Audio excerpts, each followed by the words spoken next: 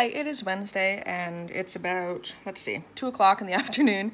I've decided that now is about the time that I want to start actually doing some reading. Is that it's a wonderful sunny day outside. I do want to kind of go outside and sit in the hammock and read.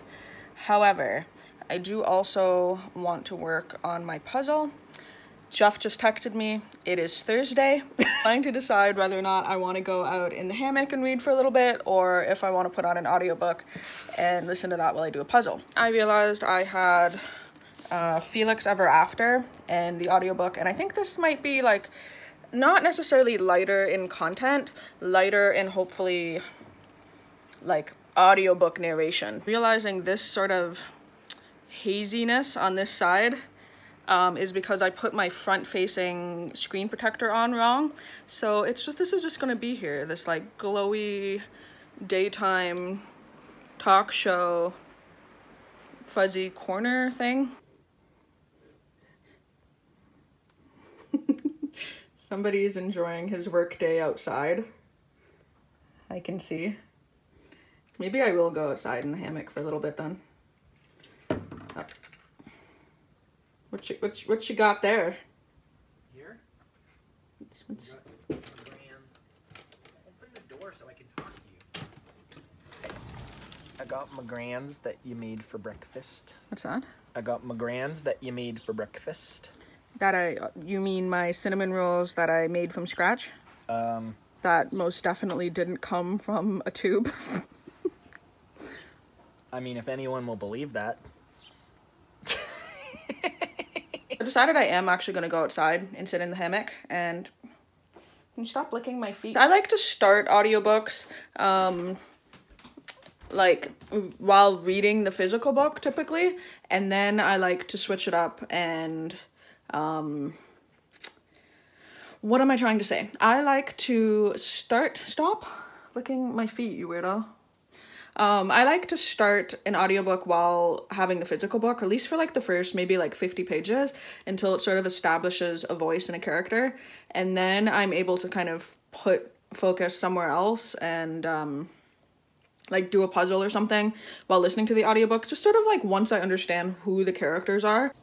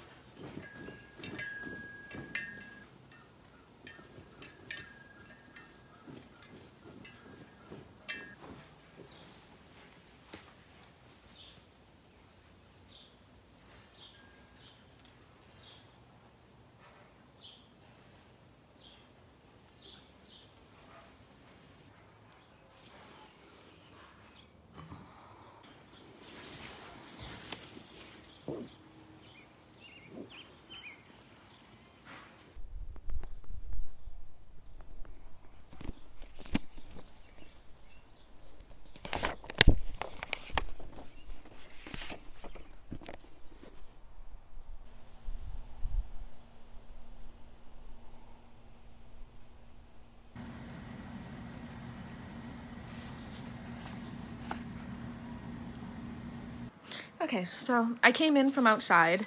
Yeah, this is the most book I've read in one chunk in a really long time. I am 91 pages in, so just about chapter 7. And it's definitely what I needed to sort of get myself out of a slump. I don't know what, lately I've sort of gotten it in my head that I need to sort of not stay away from YA, but sort of move into more, quote, like adult voices, because let's get real, I'm 32. But it's also really nice to go back and revisit YA and read from a younger voice and a younger perspective. Teenagers coming and going from apartments and different groups and stuff like that, and I don't know, I just really like the environment. The other book that I'm reading right now is also set in New York City, so it's kind of weird. One thing I'm really liking about Felix as a character, and something that is just so I don't want to use the word refreshing, but so like soul nurturing, I don't know, is the openness in which all of the characters, Felix included, talk about their sexuality and their gender identity. And, you know, being 32, graduating from high school in 2007, you know, the age back in 2006, these conversations were not happening when I was a teenager. At least for me, especially growing up in a very conservative town, very small conservative town, these conversations weren't happening. And, you know, the fact that there's just this group of teens and, you know, they're sitting in a party saying like, yeah, like, wait, so everyone here is queer? And they're like, yeah, we're not friends with straight people. And that's me now as a 32-year-old. That's kind of my friend group, it feels like. But I didn't have that when I was 17. And so it sort of plays into that conversation of, you know, why do adults read YA? Well, it's because I didn't have this as a teenager, and it kind of nurtures your sort of inner child a little bit. It kind of nurtures your past self. I definitely wasn't reading books with trans characters, pansexual characters, bisexual characters, queer characters. I wasn't reading books like that, let alone, you know, having conversations with my peers about anything like that either. So this is very, I don't want to say refreshing because that's such a stupid word, but it's, I don't know, it just, it makes my heart feel good. It gives me, you know, it just gives me this feeling of, you know, like the kids are gonna be okay. You know, being an older queer person, I didn't come out as pansexual until I was 30 or 31. And so reading books like this kind of just, it really does cater to like my teenage self, where I go, oh fuck, like I really wish I would have had these, you know, these kind of stories. I wish it was more common to talk about. You know, I see so many teenagers and younger people, you know, in their early 20s and whatnot, just so open and so accepting of one another and just so able to express who they are without judgment, that, oh, it makes me happy. And I mean, it doesn't come without struggles, obviously. You know, things aren't 100% perfect, but even having 15 years or however long since I've been in high school, the changes that have happened in terms of acceptance in the world, it's just blows my mind. So it makes me really excited for the future. So that's kind of like a hopeful thing. Another thing that I'm really connecting with Felix about is the discussion of art school. If you guys aren't aware of my past, I went to art school when I was 18. And so the whole building up a portfolio in high school, applying for art school, while I definitely didn't do it in a city like New York in a private art school or a private art high school or anything like that, I definitely know the stress of like building up your portfolio, comparing your work to others, not really sure, you know, where that's going to take it. And so I'm not going to lie, reading this definitely is messing with my head a little bit, just in some of those feelings that I had repressed. And I'm like, oh, don't think about art school, don't think about that rejection feeling. It's something that even now as an adult, those feelings of self-esteem and self-worth when it comes to your art, that never goes away. And it's hard for me to read that. You know, reading about the art school kind of struggles, reading about, you know, the struggles that Felix is having with transphobia and with their relationship with their dad and dead naming and stuff like that. It's sort of just all of that combined, 91 pages in, is making for a really, really interesting story, and it's making for a very engaging, page-turning story. So this is what I'm working on, which is the Jackson Pollock Impossible Puzzle that I've worked on for 97 hours. But this is about how finished it is. So I know you're looking at it, you're like, bitch, this is not done. No, not really, but For some reason, I looked at this and I go, ah, yes, almost done.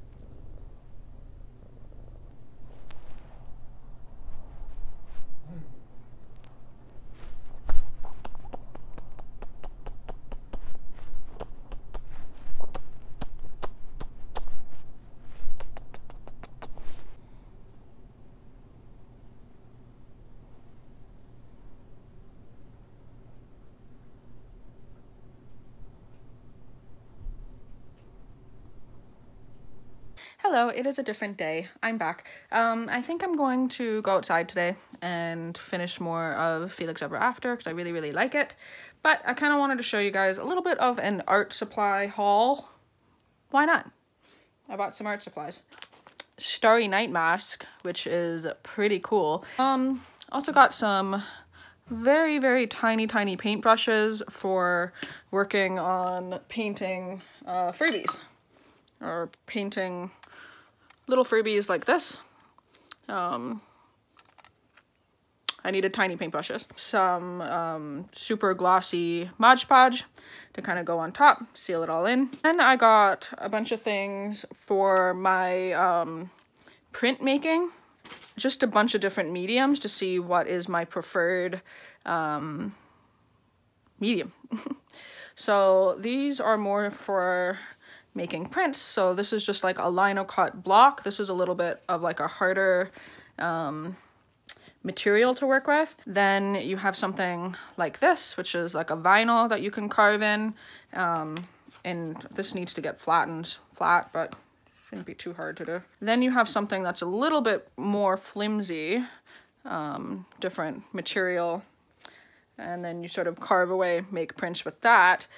Then you have something that is more like using an eraser. You carve away at this and make prints with this. So basically, my haul is just 4 different mediums of the same art set type. I'm tired, can you tell? Figure out which one I like best. I have a feeling I might like the vinyl possibly the best, or also the hard block, but I think this might be too hard to carve. I don't know, we'll see. So I can make some prints, because that is something that I have been enjoying doing for more of my art stuff that I'm interested in. Hey. Hi.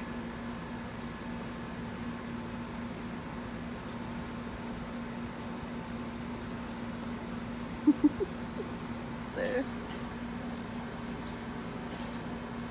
Hey, look at me shaking my wiener at you.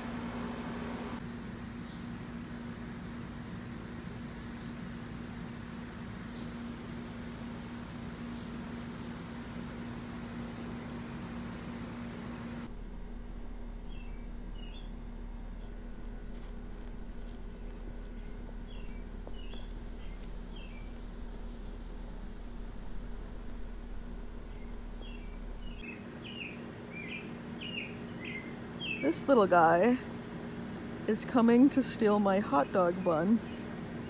Oh. There he is. There he is. Oh, there he goes. There he goes. Uh-oh. You coming back for second, sir? Oh, there it is. No. Off he goes. That's fantastic. Hello, it's another day. Please ignore my hair. I look like John Ralphia. It looks cute for 2 seconds and then doesn't. It changes every day. It is what it is. I am struggling to do... Oh, my neighbor is on his deck, just arms out, chillaxing. I'm about that. I would show you, but that's weird, so I'm not going to. That's an invasion of privacy. But he's just like arms out like this on his deck chilling. He seems like he's having a good time. Anyway, we are going to go scout out Furby photo shoot locations. And I know that seems silly, but I have 5,700 Furbies. And I want to take a series of photos with them. My office is a wreck, but I have like 50 of them, as you can see, and I eventually want to take all of them and lay them out, but we're trying to scout out a good enough like location to do it.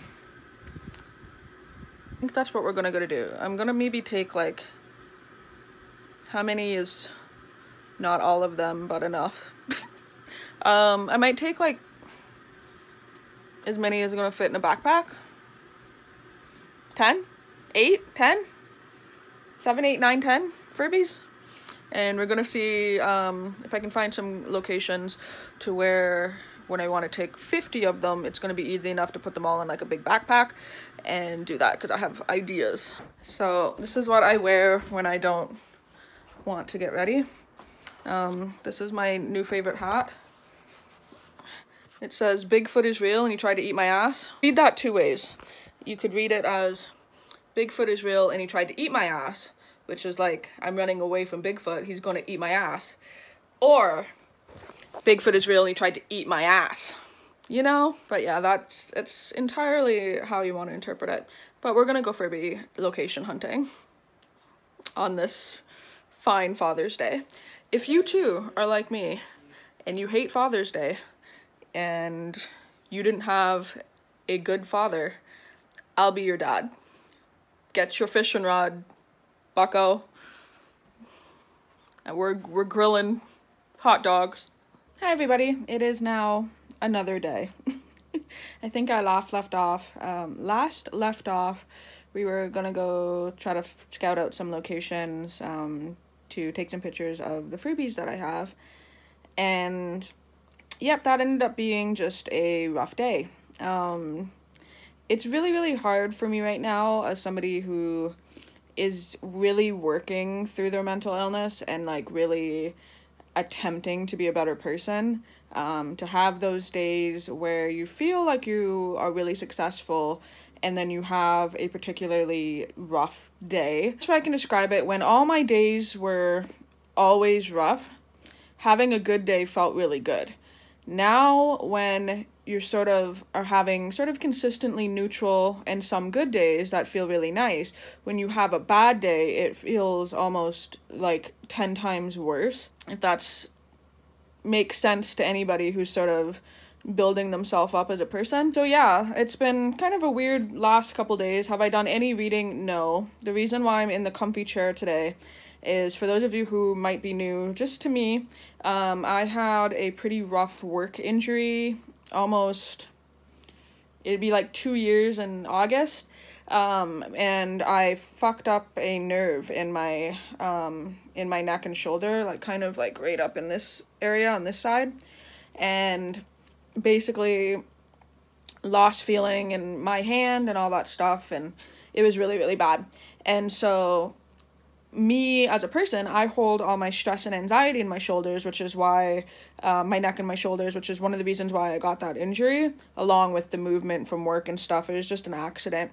But now when I have particularly hard, stressful days, I whether I want to or not, I try to release my shoulders and my tension, but sometimes I'll sleep like all bundled up like this, you know, and then I wake up and I'm just in ridiculous like neck pain and shoulder pain, and that happens to be today. So as much as I want to, you know, clean my house, do some tasking that I'm meaning to get done, you know, just housework and also projects.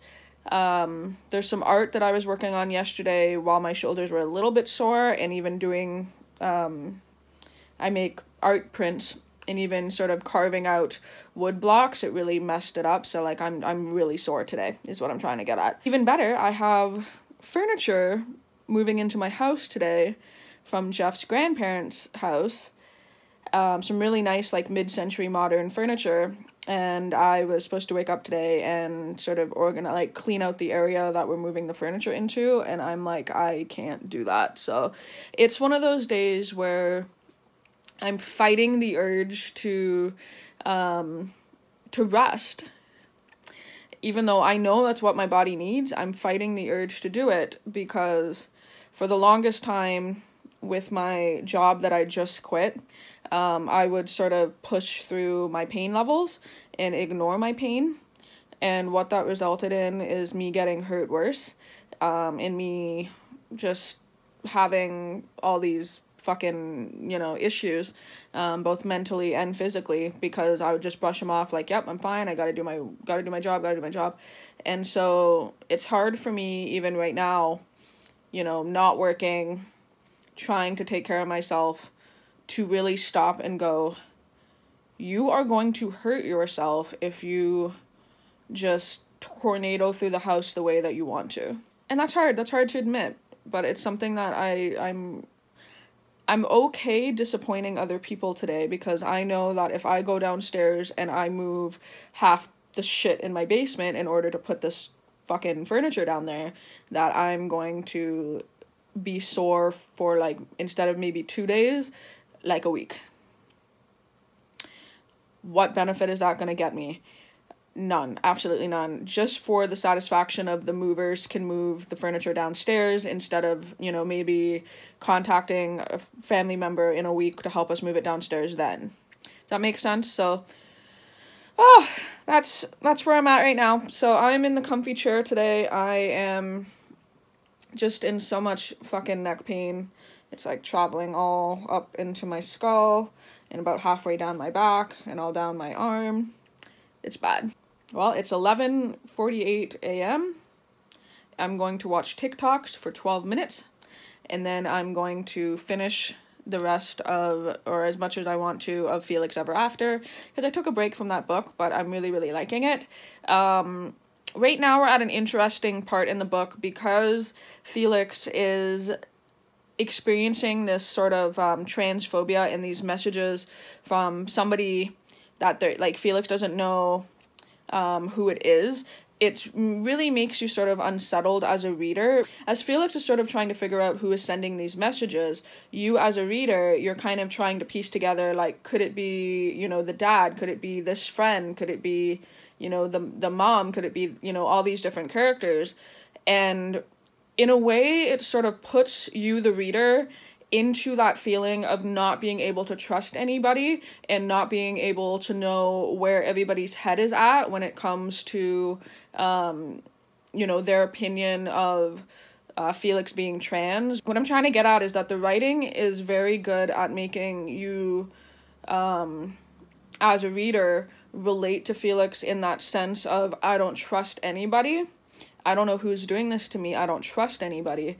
And it's really letting you sort of sit in that unsettling feeling that, you know, being queer, being trans, you experience on a regular basis. Like, you just can't trust anybody in the book, or anybody in your life, or anybody in Felix's life, period, to be a supportive person. You don't know who is doing this to them.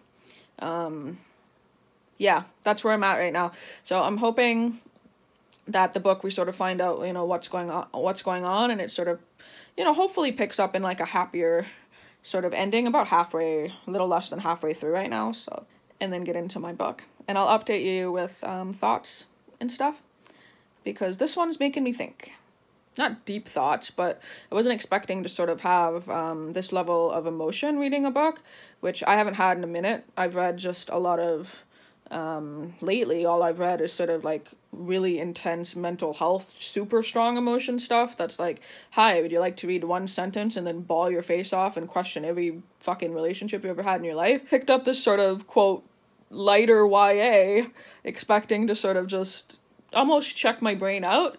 And I'm doing just the opposite. So I'm just kind of surrendering myself to feeling emotions in this book and seeing where it takes me. Hey folks, I finally finished Felix Ever After last night. What a fantastic book. I ended up giving it 5 stars. I stayed up last night and finished it. And my little kitty decided to like cuddle right up next to my body, like underneath the blankets, which she never does. So I actually stayed up and finished reading a book for like 2 hours. I, up until this moment, haven't really read too many books that have such a detailed, like honest, I say honest, but well-written description of trying to figure out your identity, trying to figure out your like gender identity and how people react and how your friends can defend you and people can tear you down. It's a really well-crafted book. Like, it's really good. And it's just beautiful. By the end, I cried a little bit because it was just like tender and nice. But yeah, I want to show you guys my dress today. Is that weird? This is a dress I actually found at like the thrift store, and it's so weird. I don't know why this happens to me. This actually happened with my wedding dress, but my wedding dress was actually already handmade for someone else, and it fit me perfectly, which is fucking weird. This is a dress I found at the thrift store. Someone clearly made this, like it is hand sewn. Well, shit, if it doesn't fucking fit me perfectly, I'm gonna try to show you. This is the dress. It's like a little bit longer than stuff I normally wear. Like normally I wear things that like, you know, go above the knee, that kind of stuff.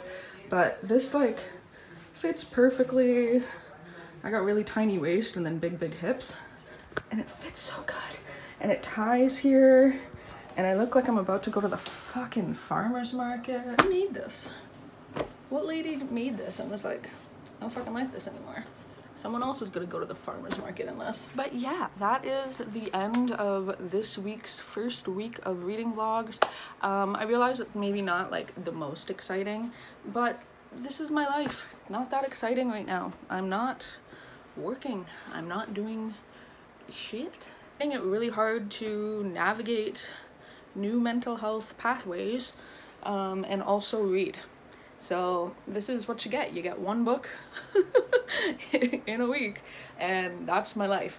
A little bit of an update going into next week. This is gonna be where it gets interesting. In like 5 or 6 days, and I have no idea what day it is, I'm getting my wisdom teeth out at 32, which means it's not gonna be a fun recovery. It's not gonna be fun period. I'm getting all 4 out, so great. I'm fully anticipating like a week of solid mouth pain. I also have really bad mouth pain just in general, like with teeth stuff, and my pain tolerance typically is high, but not when it comes to my face. So I'm fully expecting to be KO for like a week. Yeah, so I'm going to end this vlog here and get started on the following week. It might actually be in the same outfit starting today when I do like reading week vlog, I don't know what I'm gonna call this, round 2. And just, you know, a little bit of clips about my life, because I'm not reading a whole fucking lot, but I want to make content. Mommy made your favorite content. Here you go. That is what we're gonna do. I don't even know how to be a person anymore. You know? Okay, bye.